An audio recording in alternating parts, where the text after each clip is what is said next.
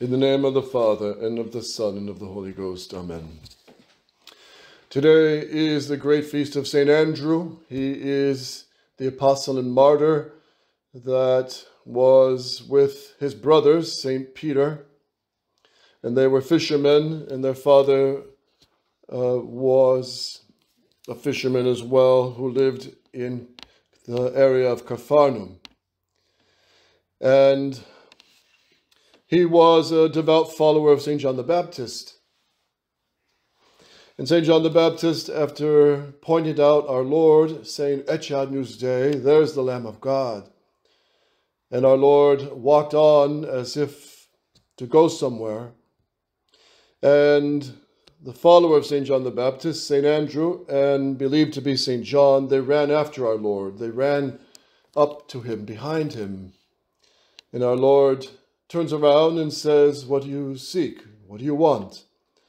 And they said, Master, where do you live? So they went and spent the day and into the night with our Lord. And St. Augustine says in admiration, what did they hear? What words did they hear from the Savior in this first meeting with Christ? With what zeal, with what happiness they would have heard our Lord. And then by this meeting, St. Andrew is convinced he's the Messiah. And then he can't wait to tell his brother, St. Peter. At that time, he was Simon. And he said to him, Simon, we found the Messiah. We found the treasure. So St. Andrew is praised for being the introducer of the Messiah. St. John the Baptist points him out. St. Andrew chases him, speaks with him, and just hearing his words, he's convinced he's the Messiah. So he introduces St. Peter, and then later all the apostles will be gathered. So it's very fitting that here at the beginning of Advent, which is this Sunday, St. Andrew introduces us into Advent. He introduces us into preparing for the child Jesus. So the great St. Andrew, he will witness the miracle of the 153 gallons of wine. He will be there for the multiplication of the loaves. He will witness the miracles, the sermons, the parables of our divine Lord. And St. Andrew, he will also later witness, of course, the part of the agony of the garden, and he would be one of those to run off. And he would certainly repent of this and see our Lord at the resurrection, touch his wounds. And he was out fishing when our Lord appeared after many of his apparitions on the lake of Tiberiades. And he would have been there to hear our Lord's words with his resurrected body when our Lord prepared them breakfast. Breakfast, the menu was hot, fresh bread and fresh cooked fish, which to our sugary breakfasts don't sound so great, but actually it's a very good breakfast. It's actually a very good fresh fish caught right out of the lake, cooked over an open fire, and bread cooked over, heated over an open fire. It's quite delicious. So our Lord would have made them a very good breakfast. And probably with, if St. Paul tells us, season your good works with salt, certainly our Lord would have seasoned the fish with good salt. And so St. Andrew, filled with the Holy Ghost at Pentecost, he was the brother of St. Peter. He will be sent by St. Peter into today it would be Kazakhstan, part of Ukraine, and the Slovak countries. That's where St. Andrew preached mostly. And then he would also go to Greece and preach there, and there he will be martyred at Patra, or sometimes called Patras. And there he was crucified on the cross, and the cross was the shape of a big X. When St. Andrew saw the cross, listen to his words. These powerful words from the Roman breviary. He was ordered to sacrifice to the gods. And if he wished, if he did this, it would do him much good and he'd be set free. St. Andrew replied, "Daily I sacrifice to the omnipotent God, not the flesh of bulls, nor the blood of goats, but the spotless lamb upon the altar, of whose flesh all the host of believing eat. The lamb who is sacrificed yet remains living and entire." So what is this but the Mass? The apostle answering his judges, "I daily offer the Mass." Tell that to the Protestants and Lutherans and Jehovah's Witnesses who reject the Catholic Mass. Tell that to the Novus Ordos who have distorted the Catholic Mass. St. Andrew and all the apostles offered the sacrifice of the Mass, and he nails it, what it really is. Daily I sacrifice. It's not a meal, it's not a singing session, it's not a hand-clapping session. I sacrifice. That's what the Mass is, the sacrifice, and it's an action. Daily I sacrifice. Daily I do this sacrifice to the omnipotent God, not facing man, but facing God. Not the flesh of bulls, nor the blood of goats, which was the old pagan sacrifices, but the spotless lamb upon the altar is sacrificed, of whose flesh all the faithful believing eat at Holy Communion. Here we have the whole Catholic faith handed down from the Trinity to Christ, who became flesh, God the Son. Hands it right to the apostles, and the apostle is already established tradition. I offer the Mass given by Christ. And all those who believe eat his flesh, the flesh of the Lamb who was sacrificed, yet remains living and entire. The Mass is the living sacrifice of Jesus Christ. So when you eat his flesh and drink his blood in Holy Communion, it's not a dead piece of meat. You're receiving the living, burning heart of Jesus Christ the King. His divine face, his sacred wounds, his burning heart, his sacred, immaculate, virginal flesh, under the appearance of bread. And you also drink his precious blood. You're united to the divine fire of the Sacred Heart of Jesus. So the breviary continues, whereupon Aegeus, the judge, on fire with rage, ordered St. Andrew to be thrown into prison. The populace of the city would have released St. Andrew gladly had he not quieted the mob, beseeching them most vehemently not to deprive him of the crown of martyrdom, for which he longed, and which was now so near. Not long after this, St. Andrew was brought before the court, where he extolled the mysteries of the cross, and rebuked the wickedness of the proconsul under Aegeus, who could bear it no longer. He ordered that St. Andrew be raised upon a cross and die like Christ. St. Andrew was then taken to the place of execution. As soon as he saw the cross, still some distance away, he began to address it fervently, saying, and these words are chanted in the Vespers of today, O good cross, O bone crux, made beautiful for me by the body of my Lord. O cross, so long desired, so ardently loved, so ceaselessly sought, and now made ready at last for the soul longing for thee. Receive me from among men, restore me to my Master, that he through you may welcome me, he who through you redeemed me. He was then fastened to the cross, where he hung living throughout 2 days, never ceasing to preach the faith of Christ. So many of the Catholic faithful and curious people came to the foot of the cross, watching St. Andrew tied to it, but he preached on the cross for 2 days, in excruciating pain. And his cross was traditionally the cross of a big X. In the American history, the only American iconography that carries the cross of any cross is the cross of St. Andrew, the Confederate flag of the South. But it's the flag of Britain, it's the flag of Scotland. There's the big cross of St. Andrew. At length he passed to him through that death by crucifixion for which he had longed. The priests and deacons of Achaia, who have written of his passion, testified that they saw and heard these details as they are related here. His relics were taken first to Constantinople during the reign of the Emperor Constantine. Later they were carried to Amalfi during the pontificate of Pope Pius II. Then his head was brought to Rome and placed in the Basilica of St. Peter.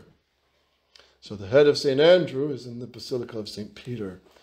And for many centuries, the pieces of the wood of the cross on which St. Andrew was crucified, it was kept for most years, all the way up until 1980, in fact. His relics of the crucifix that he was died on, was always kept in southern France at the monastery of St. Victor in Marseille, up until from the year 1250. And it was there all these centuries. And then only on January 19th, 1980, these relics were moved to Patra in Greece, in the city where he was crucified.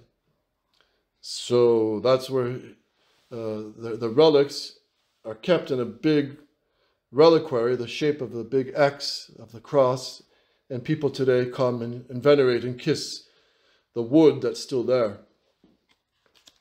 So the great St. Andrew, he is mentioned, curiously, he's mentioned in the Mass, only him, right after the consecration, during the prayer Libera Me, Libera Nos, rather, which is said right after the Pater Noster. And I've always wondered why only St. Andrew. Is it possibly because St. Andrew was the introducer of all the apostles to Christ? He's the first to chase him and introduce his brother to him, who would be our first pope. So he has a special place, actually, in the Mass. And like his brother, St. Peter, and some other apostles, he was crucified. He was crucified. Let me just close by turning to St. Thomas Aquinas, who was speaking about the lamb. Why the lamb is so fitting a figure of Christ crucified and the Mass. Why? And he says, he quotes St.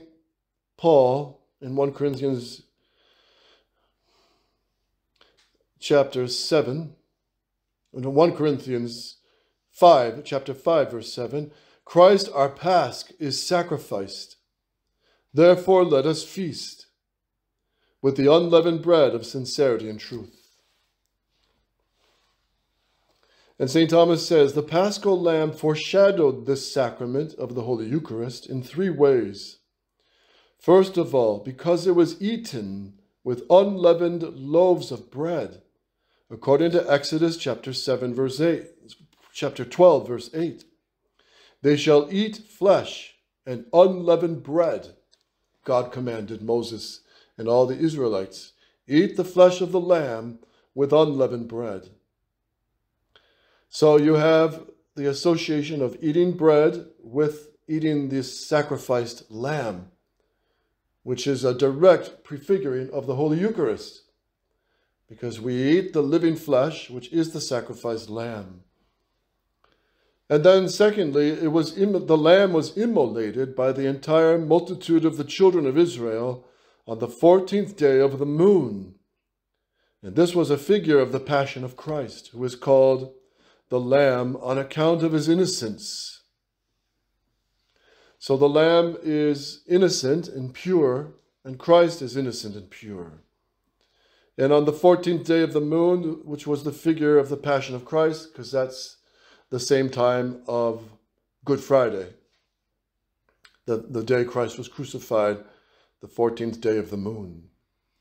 And then thirdly, the Lamb is the most perfect figure because it shows the effect of the sacrament of the Holy Eucharist. Because by the blood of the Paschal Lamb, the children of Israel were preserved from the exterminator.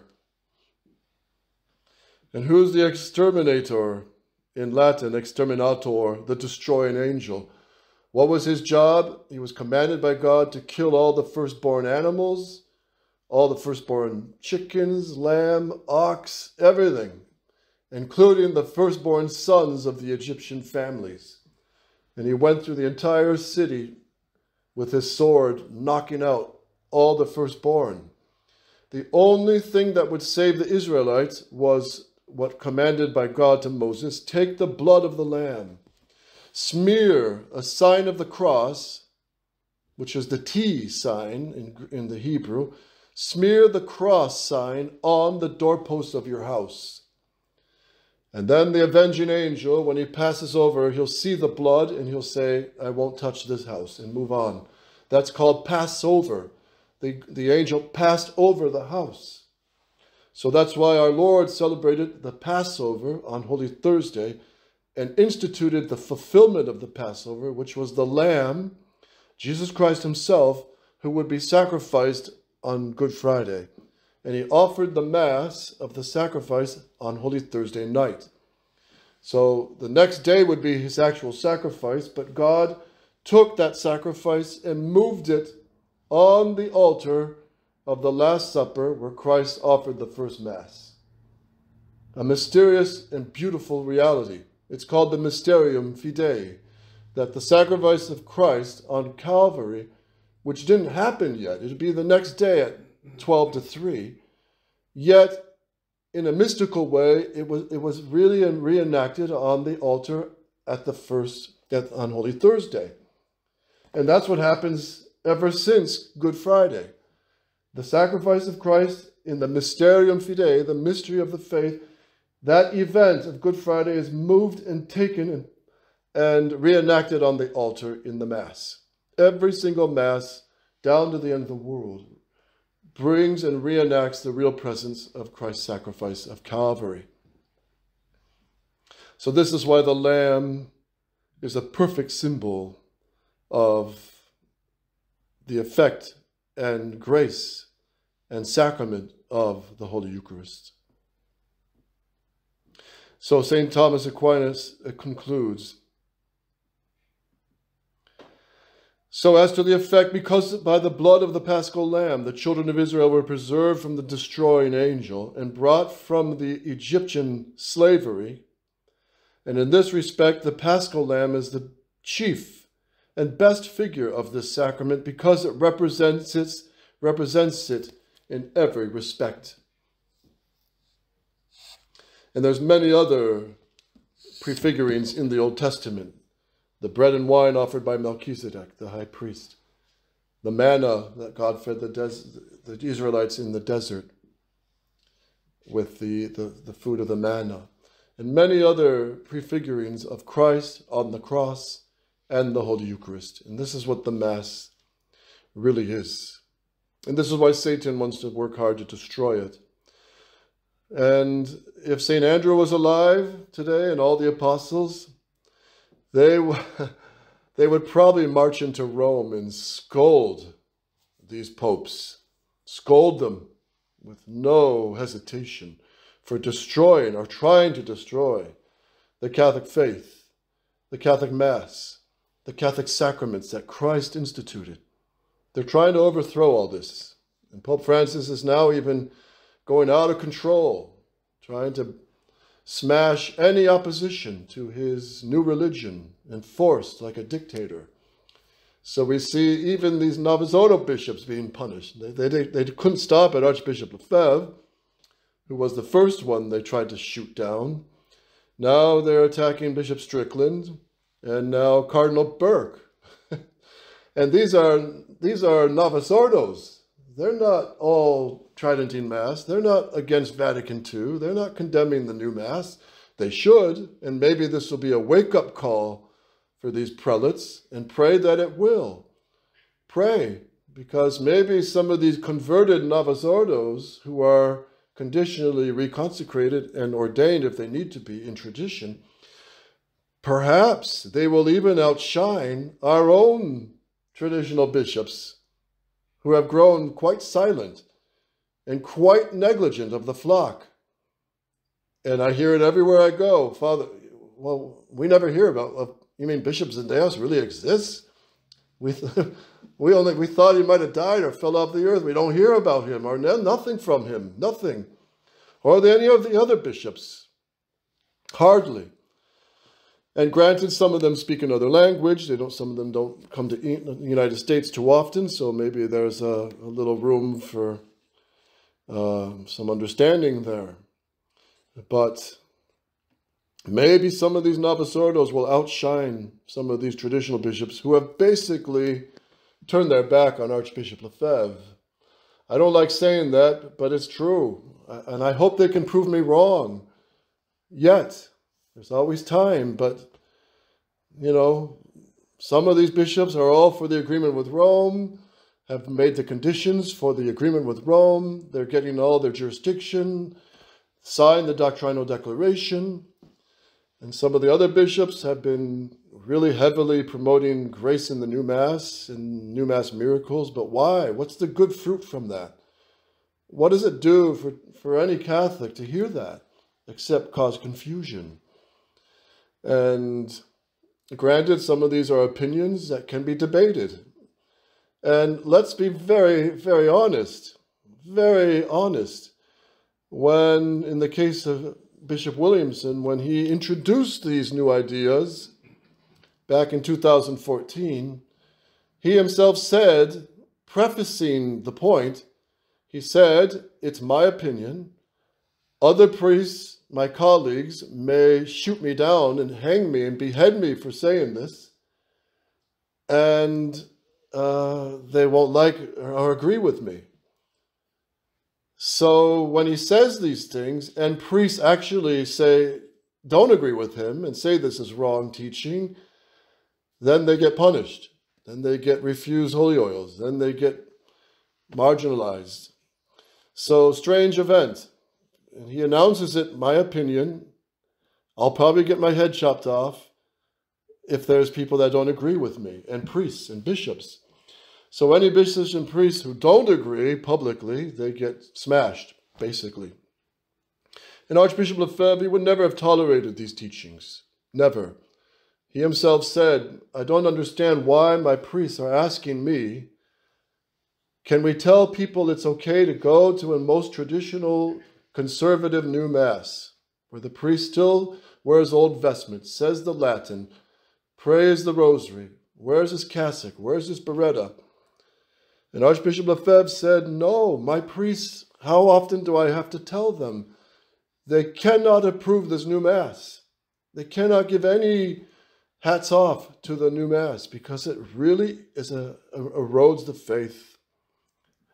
Erodes the faith. And even for those innocent, not knowing, ignorant, blissfully ignorant Novus Ordos who go to the new Mass, it's not good for their faith. And if they come to tradition, if they realize this is wrong, it's because usually they're praying the rosary. And Our Lady gives them the grace to realize this new Mass is garbage, get out of there, and find the real Mass, and find the ones without compromise. So pray for these bishops being crushed by Pope Francis. Perhaps some of them may outshine some of our own traditional ones. And now we have the 4 consecrated by Archbishop Lefebvre, plus 6 consecrated by Bishop Williamson. That's quite an army of bishops. And imagine if they really all stood for and publicly preached and stood for the real position of Archbishop Lefebvre. That would be a powerhouse. The Freemasons wouldn't know what to do. It would be powerful. But the Freemasons rejoice in these new doctrines being preached, and the compromises, and the silence. They're happy with all that, because it means the resistance is a joke. The Catholic resistance is kept dissipated, fighting, and confused.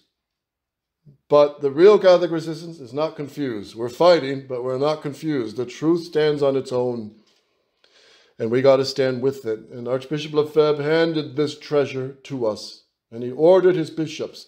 No compromise with modernist Rome, no agreements, no even discussions until Rome comes back to tradition. And if the Holy Father were to grant me the Latin Mass and my seminaries, he said, I would say no, because we cannot work together. You're on AM, we're on FM.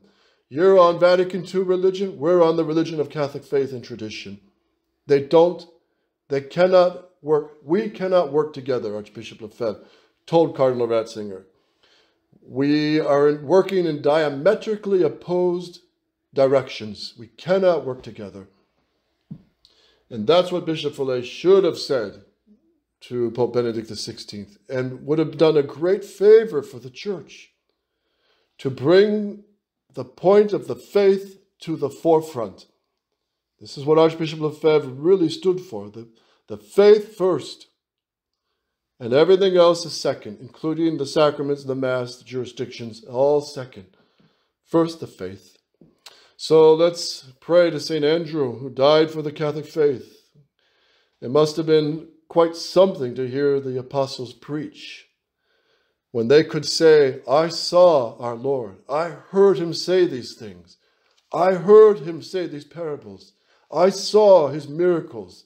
I saw him make the sign of the cross. And St. Andrew was there with St. Philip, presenting the loaves of fish and loaves of bread and the fish of the boy nearby. It was St. Andrew who said, this boy has some fish, but it's not enough to feed the crowd.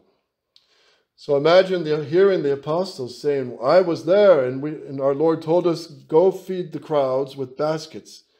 And every time I looked down in the basket, there was more fish and more bread. I can't explain it, but I saw it. I saw him raise people from the dead. I saw him raise Lazarus. And to hear the apostles, and then what about Good Friday? Where were you at the foot of the cross? Well, I ran away from our Lord, and I was ashamed of denying him. But I repented with tears at his feet when he appeared to us at the resurrection. And we touched his wounds and recovered our faith that we had rejected. And now the apostles proved, they sealed the truth of the Catholic faith, every one of them, with their blood.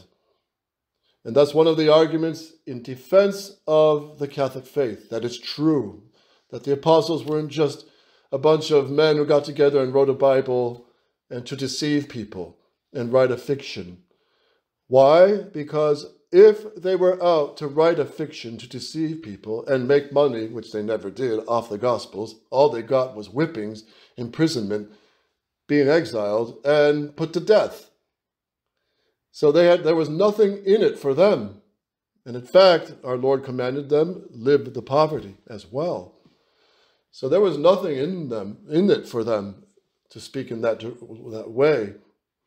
But they proved the veracity of the Catholic faith by their blood. If it was just a fable story, they would never die for a fable and a fiction and something made up by man's imagination.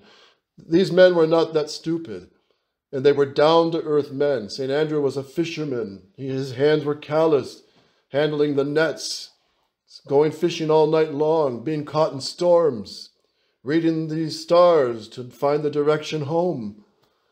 These were real, down-to-earth men. They would never give their life for a fiction. But the fact that they suffered, were imprisoned and crucified and beaten to death for the love of Jesus crucified proves the truth of the Holy Catholic faith and the faith of tradition, and not the Vatican II faith and phony Mass and phony religion. So let's pray to St. Andrew, and let's take his words, oh, good cross. Whenever our Lord gives us crosses, we should say with St. Andrew, oh, happy cross, oh, good cross, because through you, you take me to heaven. That's what we got to say, as hard as it might be sometimes. O good cross, made beautiful for me by the body of my Lord, O cross, so long desired, so ardently loved, so ceaselessly sought, and now made ready at last for the soul longing for thee. This is what we should say whenever God gives us a cross or a splinter of a cross. Receive me from among men, restore me to my Master, that he through you, O cross, may welcome me, he who through you redeemed me. O Mary conceived without sin, pray for us who have recourse to thee. O Mary conceived without sin, pray for us who have recourse to thee. O Mary conceived without sin, pray for us who have recourse to thee. And for those who do not have recourse to thee, especially all communists and Freemasons and other enemies of Holy Mother Church. Amen. In the name of the Father, and of the Son, and of the Holy Ghost. Amen.